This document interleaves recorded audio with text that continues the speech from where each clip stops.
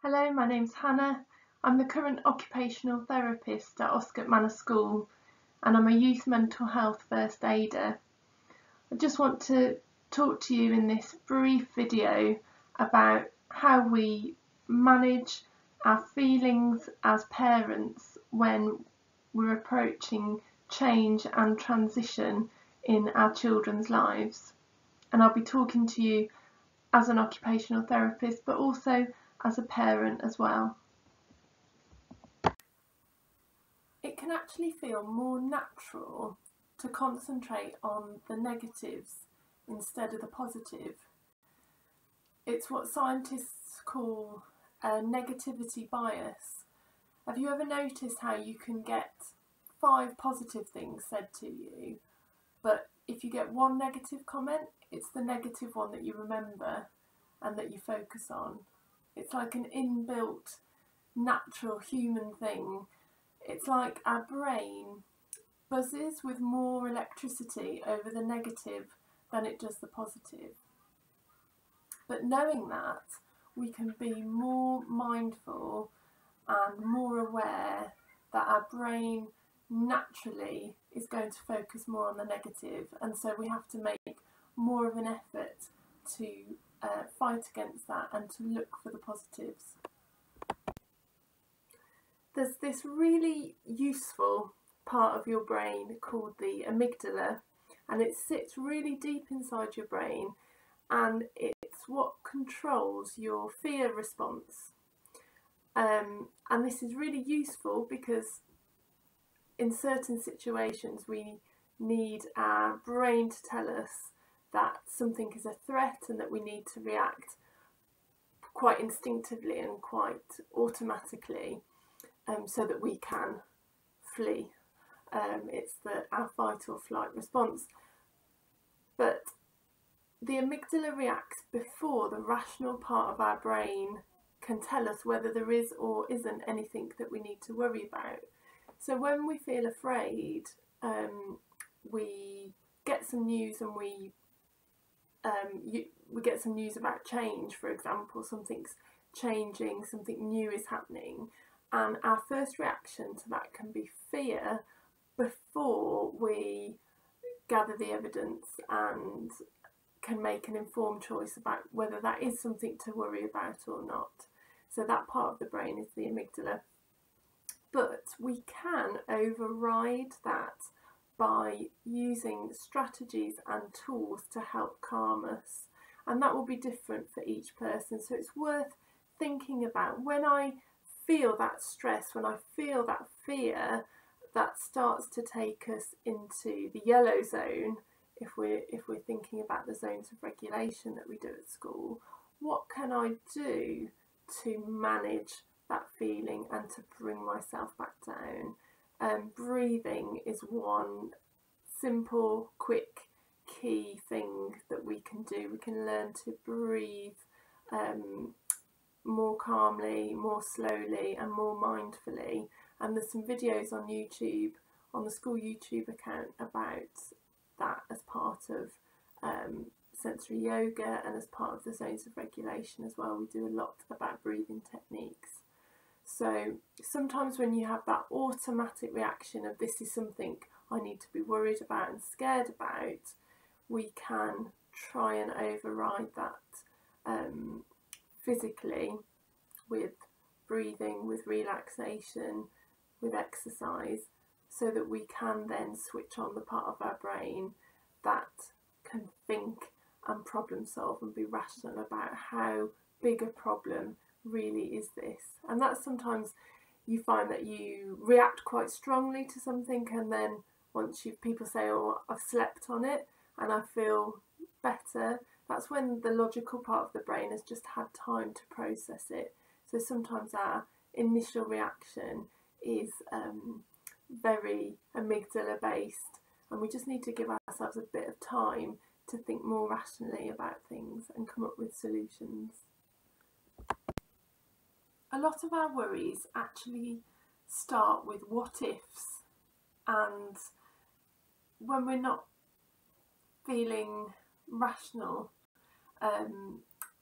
we can find it hard to find the practical solutions to those what ifs, and we're more likely to let that spiral into the worst case scenario that actually probably won't happen.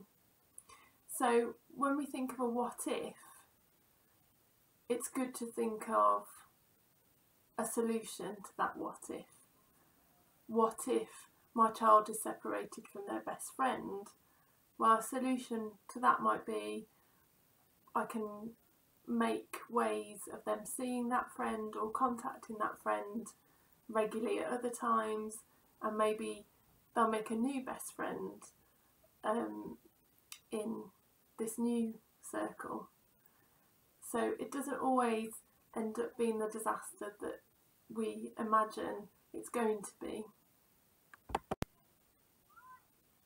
Another useful technique is to think about what is in my control and what isn't.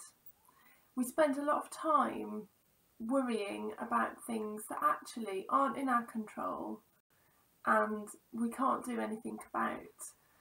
For example, the current situation with lockdown, and when the government are slowly relaxing that and new guidance comes out almost weekly, and we can spend time worrying about, well, when will this thing reopen? When will I be allowed to do this? When will this be normal again, etc., etc.